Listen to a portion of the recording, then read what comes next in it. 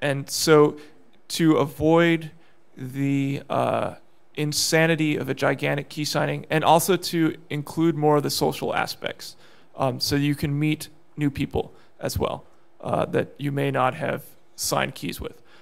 Everybody who's participating in the key signing has on their badge a key which indicates their number in the file.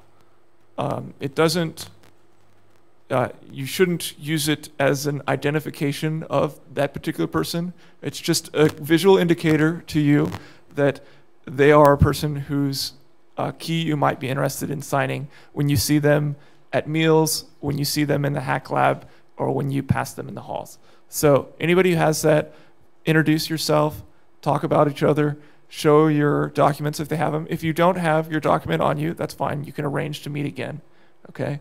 Then you can make sure that they verified their fingerprint in the file. They should make sure that you've verified your fingerprint in the file. They should identify your documents at their leisure. Feel free, if you aren't familiar with a country's passport, go online, view examples of what their passport looks like, okay?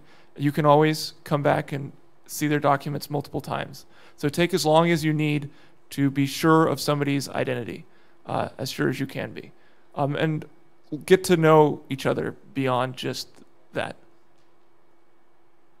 Yeah.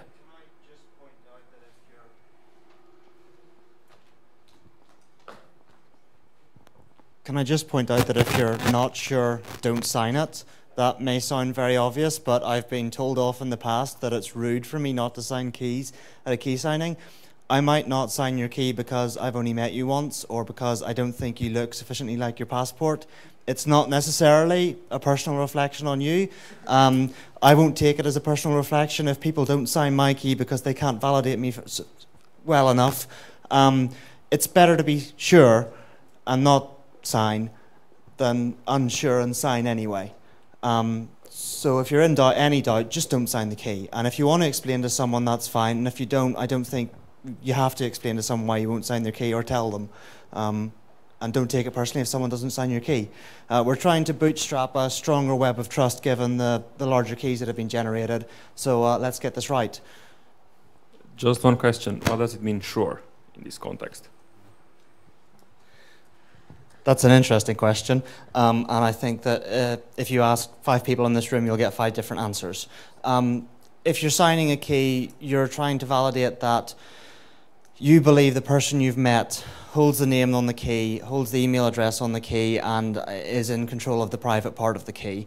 How far you want to go on that is largely a matter of personal preference, I suppose. I'm not really prepared to stand here and say you must do this, you must do that, or you must not do this, you must not do that. Well, but as an example, when confronted with a foreign passport that you're not familiar with, what would you consider? So if it's a European passport, they're all fairly similar to me. I'm from Europe, I've seen many European passports, that's fine. If it's not a European passport or an identity card I don't recognise, and I've only just met the person and not had any social interaction with them, I won't sign it. I'll have to have met them on several separate occasions and have interacted with them and other people around, as well as seen their documents, is the guideline I would go by. How about if it's the transnational republic? I will happily sign Martin's key anytime he hands it to me. I know who he is. I've met him enough times. I think that's okay if you know the person. If you're not sure about the ID, don't sign it. If you're not sure about the person, they hand you some dodgy ID, don't sign it. If you've known the guy for 5+ years and seen him interact with people and seen his real ID on other occasions, I'd sign it. I think that was an interesting experiment. It did show up a lot of our weaknesses.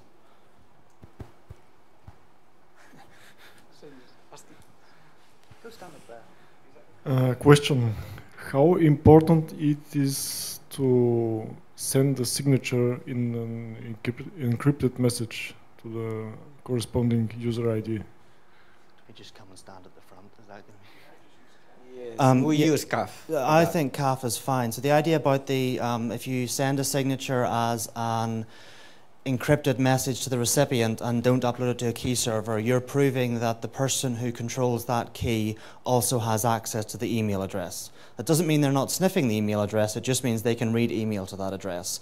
And you kind of hope that if someone sends you an encrypted message to your email address that you can't read, you email them back and go, that's not my key. And you're relying on that a bit. But the whole idea about that is that signatures don't get uploaded for email addresses that don't work or can't be read by the person who controls the private part of the key. I see that here probably less than 113 people, and not everybody has the paper with them. So I guess if you meet someone who has not checked this fingerprint with his paper at this occasion here, you should make sure that you both have the same fingerprint on the paper by just comparing the papers, because otherwise there's no connection between the informations, I guess. Probably what we could do is to make a note of who is here on the paper. I mean, I guess somebody who hasn't compared the sum needs to talk to a sufficient number of people and verify the sum with them to be confident that they are dealing with the same data set that we are. Obviously, they can talk to Aníbal and me, but they should compare it with multiple people. So somebody who's not here, ask them if they weren't here, and before they sign anybody's key, they can do all the identification and fingerprint checking, but they should check with every single person or a large number of people the SHA sum that they have with the one that you have. So ask people who weren't here about that to check it as well.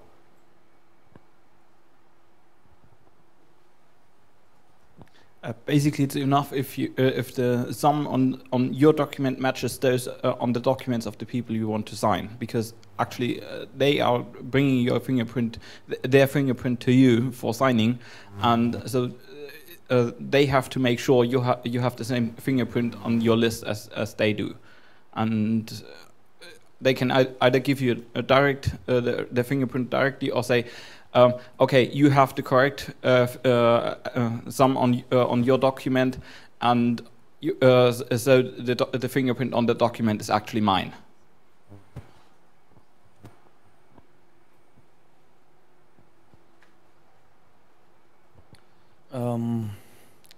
One more question, not regarding fingerprints or checksums. I'm confused about the date of the key signing party now. So it was scheduled for the 29th of July, and I'm quite happy to hear that it seems to be not then, because I'm not here anymore. But when is it? So it's continuous. So you are now part of the beginning of the key signing. The key signing will continue. So that there will be no more further gathering? Not in a large group, no. Okay. You will meet as you pass each other at meals or whatever. At least that's the idea. If it ends up that this isn't working, this is an experiment. This is the first time we've ever tried this. Thanks for mentioning that. So if lowers the confusion. Yeah. So if this ends up not working at all, then we will maybe reschedule the traditional key signing. But hopefully it'll work, because this is I think a better way than the ways we've done it in the past.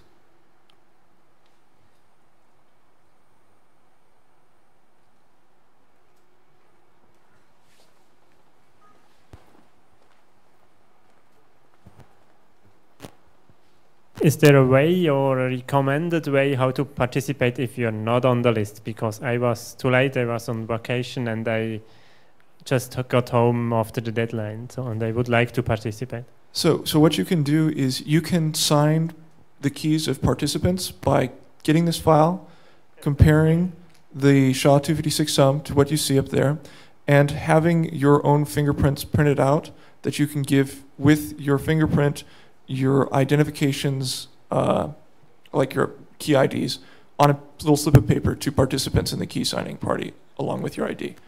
So that's how you would participate. And anybody who isn't on this list can do the same. Just a reminder, there's a small tool called GPG Key to PS, which is in the signing party package, which can convert your key to PostScript, and so you have little slips of paper with the key on it. And CAF as well as in the signing party, just in case that wasn't clear. Can I just comment that in my experience, absolutely it should be encouraged socially to have people who did not sign up participate in the key signing parties. However, it is very easy to very quickly DOS a signing party by having lots of people doing interrupting the flow of events to do keys like that.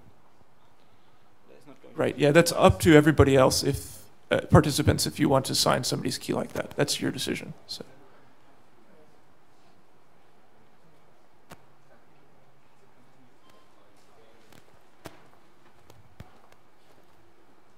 Anything else? Do we have more slides or? Oh.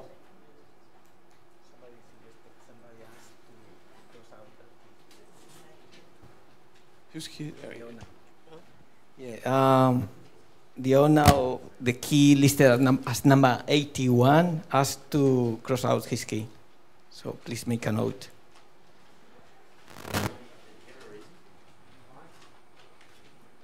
He lost access to his hard drive. That might be a good segue to just make sure people only send signatures to people they actually meet and exchange things with. Don't sign everybody's key that's on this list. I will guarantee you that there are people on this list who are not here, and you will have to find out who they are. And if they receive a signature on your key, they're not going to find your ability to exchange keys very trustworthy.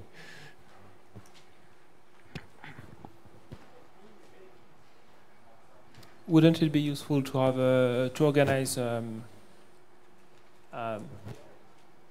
event where people can, if maybe on the 30th, for those who don't have enough signatures, can come and just say, I didn't think of doing it, and I can catch up and get 10 more signatures. Yeah, that's probably a reasonable idea. I mean, I guess if it ends up later on being the case that people are having a hard time collecting signatures, and then we could try to schedule something like that. It's probably worth scheduling something towards the end, even just to see how well it worked. Okay. If it turns out that people haven't got signatures, we can do a key signing of some sort, and if not, we can discuss whether or not it was effective and lessons for next year. Awesome. Let's That's a never good do idea. Helsinki again. Yeah. One more question. How do you plan to evaluate if the experiment was good or not? We can pretty much guess by looking at how many signatures are exchanged. That's one measure. The other measure is how well were the signatures obtained, and the quality of the stuff that was done in order to get the signatures. And that's something that I don't really have any good ideas on how to measure. But then they have to be uploaded during DebConf. No, they don't. Because I can collect them at any time from now. I know what the state of the keys are now. So the result of the experiment will not be known during DebConf? No, definitely not. Okay. I mean, if it's an utter failure, we'll know during DebConf, but we won't know how successful it is. I have a question about the information. I read here on the website, for the few people who insist on having a classic key signing party, there will be one scheduled on DebConf day 6 Wednesday. Is that still true? Yeah, that's another that wants a key signing party like that. Mm-hmm. Yeah, a few people would like to meet and have a classical key signing. Yeah.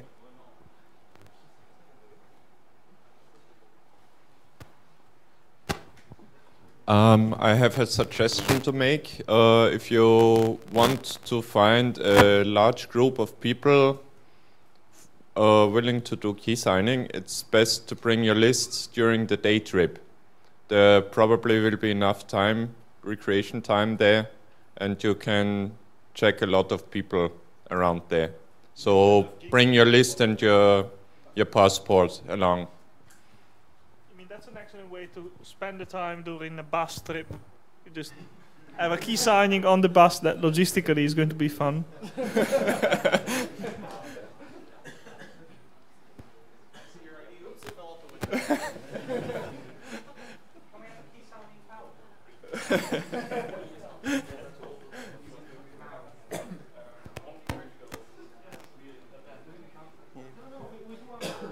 Any additional questions?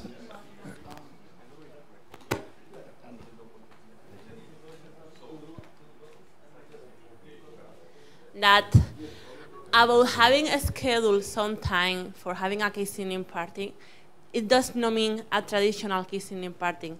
It means some time when everybody who is interested in key signing get all their papers, go to a room, approach the person is interested in key signing, and interchange passport and IDs on whatever you want to. Does not mean the traditional key signing party. Because, I mean, I don't know you, but I am not going to be carrying all DebConf, my paper and my ID. So if we have some time, and I can go and say, hello, Don, can you sign my key? This is my passport, and so on. I think it's a good idea.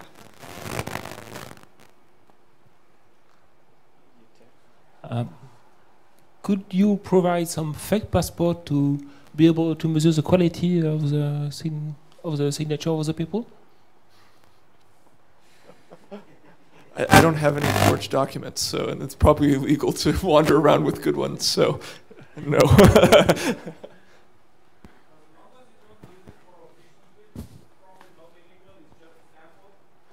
This could be true, but yeah, it depends which country. So. If you don't try to use it officially, it shouldn't be illegal. In most countries, if you don't try to use the passport officially, it's not. If you want to pay for my insurance and my legal counsel, then we can talk. But it starts at least $10 million. So. Okay, it's expensive. I can afford that.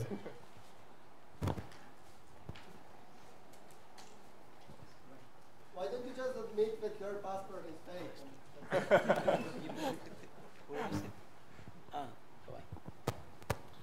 We could just assume that every passport is fake. So.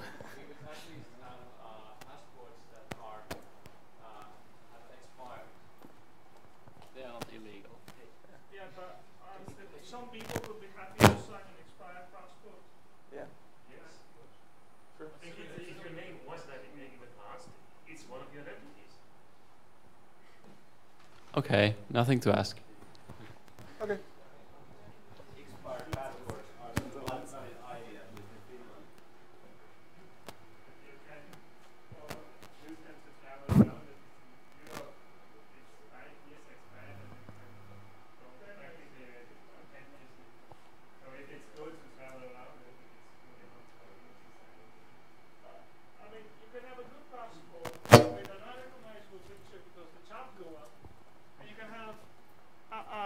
Sorry. You can have a perfectly valid passport with an unrecognizable picture because the guy grew up and cut the beard and grew long hair and whatever. And you can have an expired passport where the guy is absolutely identical. Well, the person, guy, lady, whatever. I'm sure you are Enrico. I'm not. He's an imposter. No.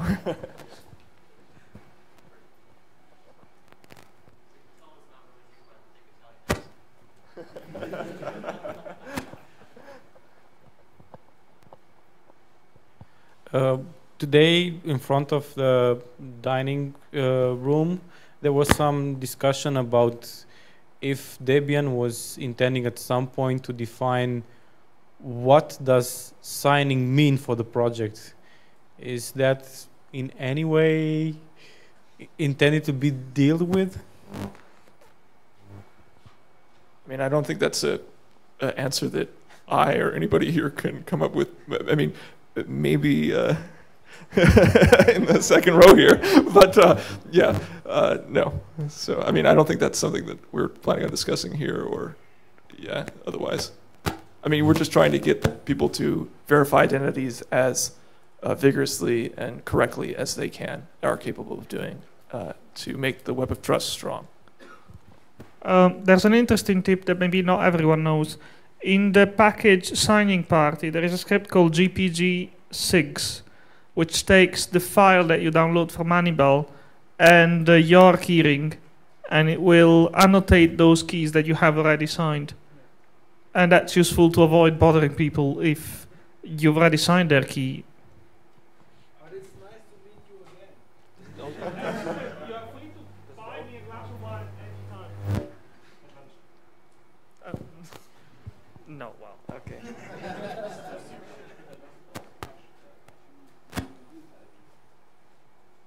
Anything else? I think we've already done that. Anything else? No. Beer? Beer. Okay.